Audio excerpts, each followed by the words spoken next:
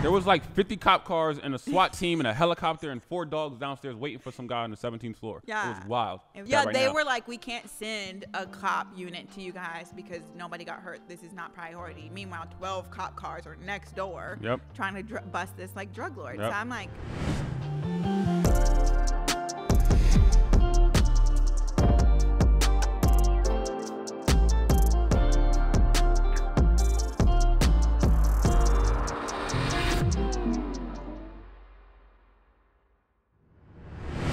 Gang, welcome back to the channel, the Swayleigh channel. This is our first ever podcast starring Swaggy C, your host, and your other co-host, Bayleigh, dating my wife. Whoa, that's me, guys. Everybody clap. Yep.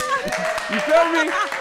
This is our first ever podcast. And babe, tell the people why you feel like you wanted to start a Swayleigh podcast and not just the Penthouse as well. Yeah, okay. So Swayleigh Podcast had to happen because I feel like when Swag and I got together, everybody knew the dynamic of our relationship. Everybody understood that we were like besties. And then him and I both kind of started our separate brands, and we neglected the Swayleigh gang, the people that love us and understand us.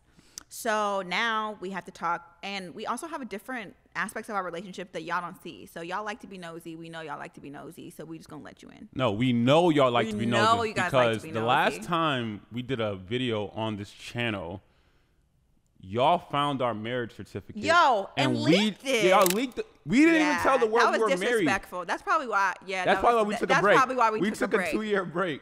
Yeah, that's we got married, and a random fan searched Jackson County, like Missouri website, and was like, "Yo, Swaggy and Bayleigh have a secret." They had a whole 5-page article, and I was like, "Nah." And it like spread like wildfire. We had like networks hitting us up like, "You guys are married," and we're like, "Yo, it's really not that deep. We just got a certificate. We never had a ceremony, thanks to y'all." Nothing. Yeah, so this is why that, like, obviously the world knows, you know, you're pregnant right now, but do they? This is why, yeah, they do. This is coming out after, you know what I mean? This episode's coming out after, but this is why I wanted to keep it a secret, you know, and I wouldn't be surprised if somebody tries to leak this as well and see this in public. So yeah, neither here nor there. We feel like we wanted to come back to give y'all the best content. We're giving in the you guys world. Another chance and the best possible way. No, for real, because we love our Swayleigh gang, and it just got a little bit too crazy, but we want you guys to know we love you. So yeah, we're and I feel like in that time, the 2 years, which we're going to talk about right now, I feel like we've grown so much, and I feel like they deserve to see it all. Yeah. And I feel like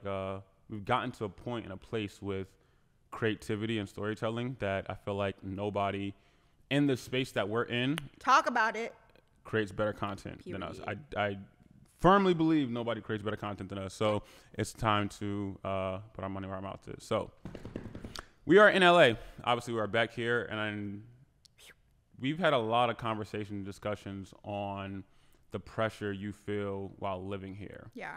Why do you feel so much pressure in LA? And we've had conversations about you going back and forth on being a stay-at-home wife because we're good financially, but also I'm an individual and I have gifts of my own. I want to do my own thing sometimes. One, I feel pressure living in LA because I'm an empath, so I feel all the energy around me in LA. It's very hectic. So with all of, you know, like, even like, it's weird, but like there's kind of a spirit of depression that comes in LA. There's all these people trying to prove themselves. So there's a spirit of just like overcompensation, and it gets like heavy sometimes.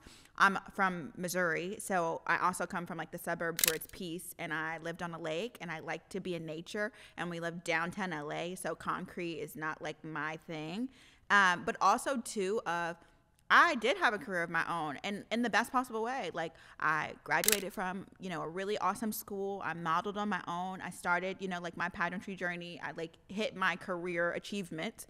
And then there's a point where it's like, okay, now you're going to be a wife. But for me, being a wife doesn't mean, okay, you don't exist anymore. Your job is to serve your husband, which I will do. But I also have stuff to do. So I have gotten a lot of people being like, your husband lets you post pictures like that? My man is hyping me up. What you talking about? You know? So it's just like the balance and the pressure of people judging me has been harder in LA. Like, people back home in Missouri don't understand it. People here in LA are like, you're married? Ew. So I just have to find like my own lane. Yeah, you know, people have this misconception of marriage, and I understand because like there's different guys and different girls out there. But again, people don't know that, you know, I've told you can do whatever you want. Period. If like you want to stay at home and travel every single day and never work again a day in your life, you can do that. Yeah. If you want to do your own thing and create movies, I'll fund it and do whatever you want. Yeah. And that's obviously the beauty of having, you know, a partner instead of doing everything yourself. But LA is kind of crazy because it feels like they make you feel like if you're not at like a function or a party, you're missing out.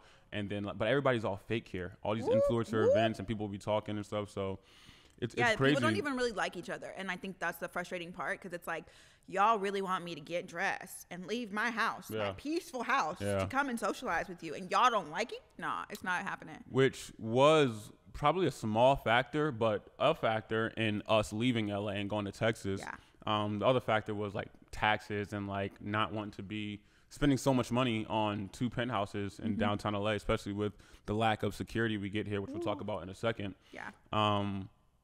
How did you feel about Texas, and not the state in general, but just the experience? Because for those who don't know, on the Swaggy channel, we decided to leave LA and move to Texas, which you can see on Secure the Swag only right now.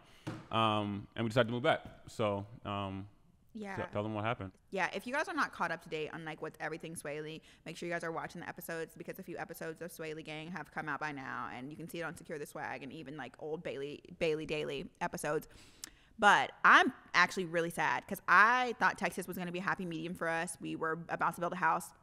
Texas is like, you know, not as slow as Missouri, but not as fast as LA. So I thought it was going to be a happy place for us. But we had some shady things happen on multiple fronts, and it just wasn't a good fit, especially for Swag because he's such a city boy.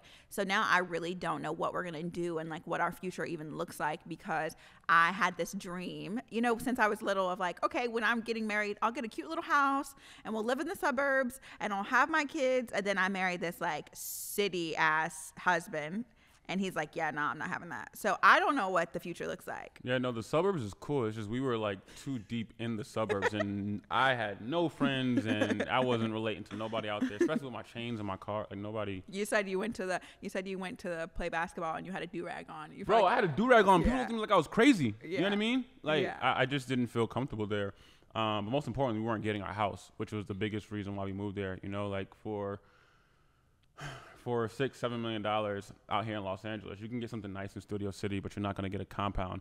But in Texas, we had a 23,000 square foot literally mansion, like a palace. Like we had literally 2 different places. We had our mansion, and then we had a big compound workout facility. Literally the Swayleigh facility with like a inside NBA regulation basketball court, 30 like square. It's crazy. I had my hot yoga studio, guys. We had the MMA house. ring. I'm we had so sad. Yeah, we had everything in there only for. Then to come back here, and it's like frustrating because it's like this sounds like first world problems, dead ass, and I'm sorry. I'm not trying to sound like a crazy for us to be like, well, we had to move back into our penthouse. Like, no, it sounds bad. It sounds terrible. I know. But it's also like, no, I'm standing on that because I thought this chapter had closed, and I really did. Like, we pieced out of LA. I was cool. Didn't even say bye to nobody. I've no going away party. I'm out. And then just to have to turn around and come back, it's just like, okay, a little frustrating. Yeah, no, I wanted the house, and to this day, I still want a mansion like that because, you know,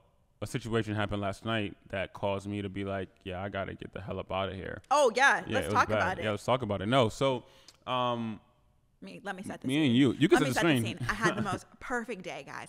So long story short, you guys will have seen, eventually we had our gender reveal this weekend. Okay. So then Chris never sleeps with me. And because let's do this, that sounds weird, but Chris never goes to sleep at the same time as me because he likes to work at night. So by the time I'm waking up, he's just getting in bed. So this beautiful night, we're having a great time. I'm sleeping. I can feel, his arm as I'm sleeping. And at 2:30 in the morning, I get a ring on my phone, and the security guards panicked. They're like, "Hey, Bayleigh, somebody just hit your car. Get down here right now." And I'm like, "Oh, you got to be kidding me." Yeah, they did exactly that. We came downstairs, and her car was messed up. Like her license plate was off, and like she's parked right like next to a wall, right?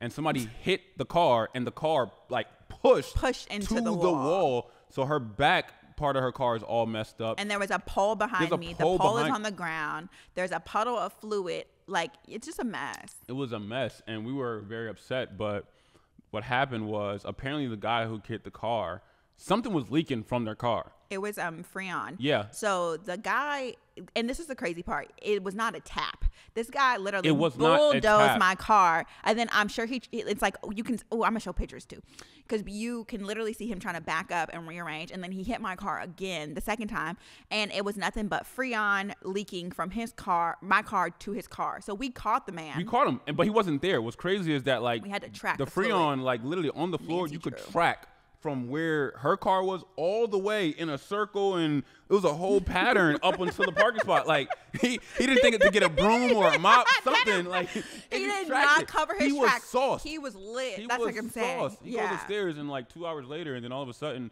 we get a call, and then they're like, okay, we see it's clearly tracked here. We're gonna call the person who has this car. They call the man. He comes downstairs, and immediately he starts laughing.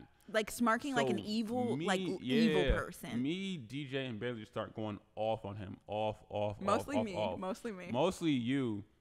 But no, we were all going off up until the point he said I wasn't even driving. So y'all yelling for no reason. Once he said that, I kind of calmed down because I was like, okay, then who was driving? And then he said, oh, I own a rental company and somebody rented from me and he hit your car, but now he's upstairs in my room. And he's like scared to come down. Yeah. So me, as a liable owner, I'm gonna come down and trying to make the things right. This nigga was lying the whole time. He was lying the whole time. But also let me back up, because the first thing, I was on edge from the moment he came down, because he came down smirking and smiling, and the first thing he said was, I was like, why are you smiling? Who are you? And he was like, this ain't got nothing to do with me. I'm just being nosy. And so I'm like, what are you even here for? Me and started pressing him at that point, up until the point he said, yeah, he admitted to why he was coming. Exactly. I didn't hit the car. Somebody else did. Long story short, maybe 20 minutes later, I have Bayleigh go upstairs because, again, she's pregnant, so she shouldn't be. I forgot. And that, you know what, guys? We got to talk about that, too, because I really forgot. Like, your emotions come at you so quick to where I had DJ and Chris being like, yo, chill out. And I'm like, why are they mad at me? Like, I clearly am. Why are you guys yelling at me? And then I was like, oh, okay. You're right. Let me calm down. Yeah, we went to send her upstairs so we can deal with it ourselves. And then we got into a loud argument with the guy. But then he started to threaten us. You know, he started to threaten us. He literally said, and you know what, guys? This is crazy, too. This guy was bold. You could tell he was drunk because he was all of 5'4". Yeah, he was very, very short. Very short. Y'all think I'm like, he was 5'4". He was very short. But the issue is he had a gun on him. Oh, he did? The security guard said he had a gun on his hip, which I never saw. I never knew that. But the security guard this morning when I was with him said, yeah, no, I saw the gun on his hip. He literally told me, well, DJ was in his face, like yelling at him, like about the fight, because we all know DJ's an MMA fighter. DJ's hands are registered. DJ's hands are registered. You know what I mean? It's very serious. Yeah, he's a real fighter. But the guy was looking at him was like, yo, you don't know who I am. I'm with this gang. I got a gun with me right now. This will be your last day breathing. I'll gun you down right now. Like, I'll have my people come gun you down tomorrow. Bro, it was crazy. But it's like, where's the apology? First of all, exactly. You hit my Where's the apology? He comes down drunk. He's drunk, making threats, saying he will kill us. And mind you, like, back to the original point, something like this, which was last night, is like a wake-up call on we should not be in downtown LA. I don't care how beautiful this penthouse is at this point. Even though I love it, it's my favorite place. It's like we pay way too much money to be dealing with that, especially because one of our videographers, his car got broken into. Poor thing. Like, it's like right? There's no reason why our team should come here and be like, okay, am I good by the time I get back to my car? And now I feel like that. No, facts. You know what I mean? That's what I'm saying. And it's guarded. It's like we have a gate. We have security guards. So the fact that they're like overwhelmed. Yeah, like our security guards were like trying to fight this guy. It's just like, no. Yeah, we got to get up out of here. So there has to be some type of medium because it's going to look crazy on Security Swag and the Swayleigh Show and whatever, where it's like, we just got back to the penthouse. We're moving. Now we're going to Sherman Oaks or Beverly Hills. Hey, we getting up out of here. But also, though, tell the people how many times we've been married for 3 years next week. How many times have we moved in these 3 years? We've moved 7 times. In 7 times. Yeah. That's not normal. We've moved 7 times. Now, all 7 times wasn't because of safety. Like 5 of those times was because we started making more money. It's like, nah, I want to make a place, better place. Yeah. But yeah, this time is literally for safety and security, and it's like I don't. And we're not even including like the shows we went on. Yeah, no, exactly. You know what I mean? Yeah, I'm not including moving to Prague and all that stuff as well. But it's wild because we go downstairs to the security guards and they're just like, yeah, y'all don't know what's going on. We got a mob here, a mafia here. No, we had a drug bust this morning. I'm not even gonna talk to you about that because that was a mess. There was like 50 cop cars and a SWAT team and a helicopter and 4 dogs downstairs waiting for some guy on the 17th floor. Yeah, it was wild. It was crazy. Well, I wasn't gonna talk about it. I'm gonna say that because that was wild, bro. Like I just stay. You know what I mean? Like I'm trying to get your car fixed and they're like, oh, we can't deal with that right now. Yeah, they were like, we can't send a cop unit to you guys because nobody got hurt. This is not priority. Meanwhile, 12 cop cars are next door trying to bust this like drug lord. So I'm like, no. And then to cap the story off, I can't. The guy runs off. Like you know what I mean? He goes to the 7th floor and drives off. As soon as because he was like, you don't need any cops. You don't need cops. I'll just pay you under the table. I own a body shop. We're like, no. Then my man gets to the 7th floor and leaves. There's a fake number. There's a fake insurance card. Meanwhile, the car is gone this morning. So at this point, the car is gone. Wow. You didn't know that? I did not know that. I didn't go downstairs. Yeah, it's not there. Oh, wow. They probably going to take that car to the shop so we can't identify the license plate is changed. It's all, it's that's what gone. I'm saying. Oh, my God. It's crazy. Yeah, so meanwhile, anyways, needless to say, that's this crazy. is the reason why downtown LA is just probably not a good fit for us. Like, I think before we had a child and my baby, Bayleigh, then it was fine because we don't care. But now that it's like, I'm not about to be pushing my stroller in the parking lot with these drunk people. Not at all. Ideally, where would you like to live when it comes to our baby or the lifestyle you'd like to give our baby? No, you tell me because this is the problem. I told you I had a picture in my head and now that's out of the window. Well, the picture would have been fine if like in Dallas, if we were at the Ritz-Carlton. That was a beautiful place we should have moved to. We decided to move to Plano, Texas to be close to the mansion, and that didn't work out. So it turned me off to Dallas. But I'm not opposed to the suburban life. The issue is I want like different places now. Like I want to live in Puerto Rico. I want to have a place in Los Angeles. I want to have a place in Kansas City, your family. I want to have a place in Greenwich, Connecticut, where I'm from. And it just depends on what comes first. If the Beverly Hills, the Sherman Oaks, Encino, Calabasas, is that move first, and then it's Puerto Rico or whatnot. But I think the safety of our child obviously is very, very important, and that comes first. Look at you. Great parent. You feel me? Right? Like, come on, man. Wow. So proud of you. So let's talk about, let's switch over and talk about motherhood and fatherhood and pregnancy. So how do you feel? And give them the real on like everything that's been going on so far when it comes to pregnancy, because they may not know right now. Motherhood is serious, but in a great way. So I always wanted to be a mom. That's first. So a lot of people are like, oh my God, like, are you okay? Yeah, definitely wanted to be a mom. Just was not sure when that would happen. So the fact that it's happening now, I feel very grateful for. Morning sickness, disgusting. Not interested. 0 stars, boo-boo, throwing tomatoes. I did not like that. I really wish that somebody would have given me like more of a warning of like what that looks like, because I don't throw up. Like that's just like not my thing. So I felt like I was having to fight vomit for like 6 weeks. Yeah, and I did not puke. Of course. Snaps to me. I don't do that. But it was real hard. Like, so I didn't like that. But as soon as the morning sickness kind of wore off, I feel like pregnancy has been a lot better. Like my energy is getting back better. Lots of sleeping. Mood swings are on 12. And I'm so sorry for that. Okay. Like it's just very interesting. But now I have to start thinking. It's not only like, oh, I have a nursery to get ready. And then, family to build. Where are we going to live? How am I going to raise my child? Like there's just so many things I have to think about. Yeah, is there anything you're looking forward to the most when it comes to like this entire process or having a baby, or is it just the fact that you will have a kid? This sounds so crazy. Okay, don't say birth, baby. I thought you were about to say that. Who says that? You said this sounds crazy. I'm not saying birth. Okay, are you kidding me? I'm getting past that. I actually just want a friend. I know that sounds so crazy, but like now I have my own little personal friend, and I don't have to worry about hanging out with anybody else. I can just have my own friend. Yeah. So that's really exciting. Yeah. What are your thoughts on actual birth? We've been doing a lot of research and like on hospitals and stuff. Okay, this is gonna get really serious. Yeah. I'll make stop it quick. laughing. It's not. This is really serious. Okay, I'm sorry.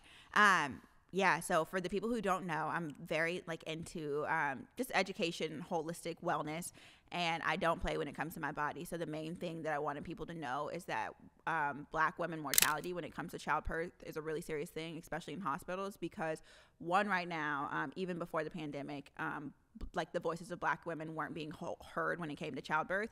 They felt like our pain tolerance was higher with like no genetic proof that that's even true. So they would allow things to happen to us that would lead to women and children dying. So I already was uncomfortable with that. Secondly, the pandemic made most hospitals short-staffed. So now they rush women in and out of the birthing rooms of, if you don't have your baby at a certain time, we're just going to cut you open. Y'all got me messed up. We not cutting nothing nowhere. That's not happening. So now Swag and I are kind of on this journey of considering at-home birth, which also means non-medicated birth.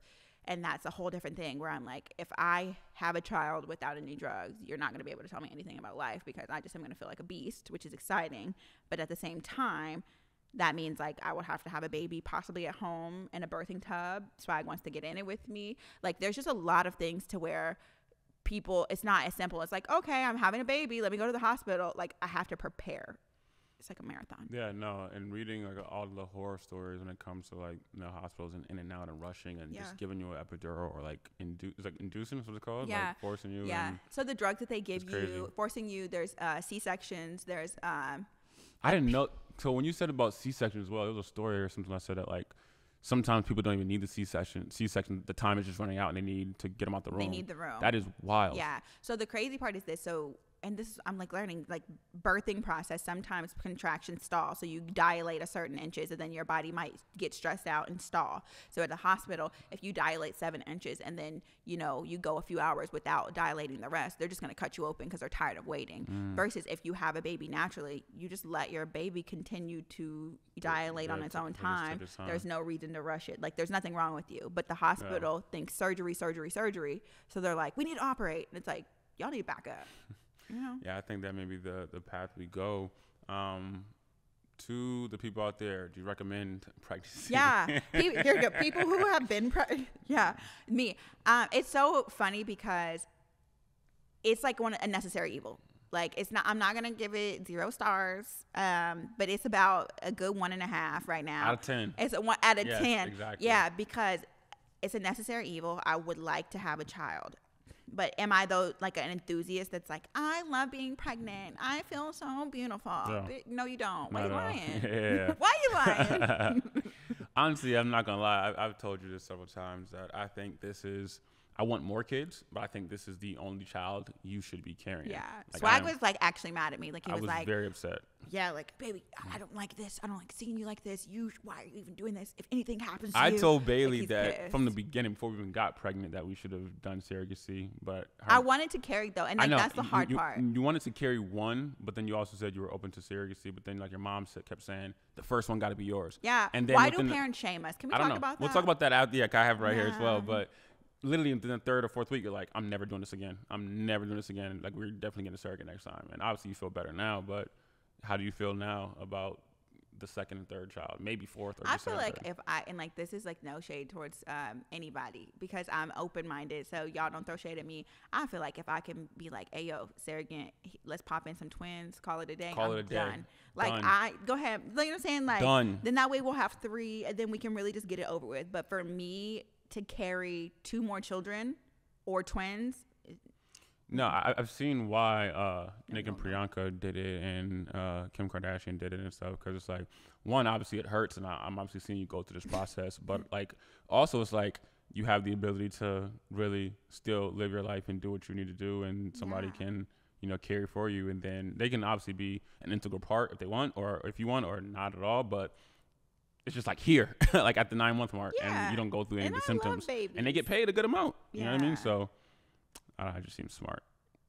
Hey, listen, I like that you're open. I really like, that's another thing. Like, I am happy to have married a man that does not put like the social pressures on me of like, well, you're not even a real mom if you don't carry your child. Like that stuff people really say to people. I know. So I'm happy that you are giving me options because I don't want to be forced in like a box on any front. No, for sure. And it depends. It's the same because one of my friends was saying that he thinks he's done with like kids, but he may want one more, but thinks he's done.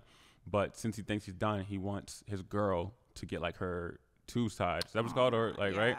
And it's just like, bro, why don't you get like zipped up? You know what I mean? But he was like, nah, I see my uncle. He walking around like this the whole time. But you know what I mean? Like, it's but just also, got to be though, open let's about talk it. about that. I want to know for the guys that are watching this, because I know you guys are watching this. Why y'all so selfish? Because no, for real, a vasectomy for a man is a snip, 2-week healing process. Tube tie for a woman is they cut us open, they burn our tubes together so that we can never produce a child again, and then we have to heal for 6 to 8 weeks. Why are you being selfish? And let me finish, because a vasectomy is reversible. Yeah, you know, like, why y'all playing games? Yeah, it's reversible. Whereas like for girls, it's not. I remember like Neo, that with his girlfriend got her tube tied, and then he broke up with her, and now she can't have kids with nobody else in the future. You know what I mean? I think from doing my research, I don't think girls should get their tubes tied, only because you may change your mind. Whereas like a guy, you can get a vasectomy and then you can have sex and come inside whoever you want. You're good. And all of a sudden, if you want to have kids, go back to the doctor and tell them reverse it. Undo it. So I don't know. I just think a lot of guys just don't. Like Tristan Thompson, they just don't understand. They just don't understand at all. They just don't understand. They just don't understand at all. He's getting girls pregnant left and right. Don't understand. Real talk. I don't know why he didn't do the thing. I don't understand. He makes beautiful children. He does. You know what I mean? But let's go back to what you were saying earlier about pressures from your family, or just society in general.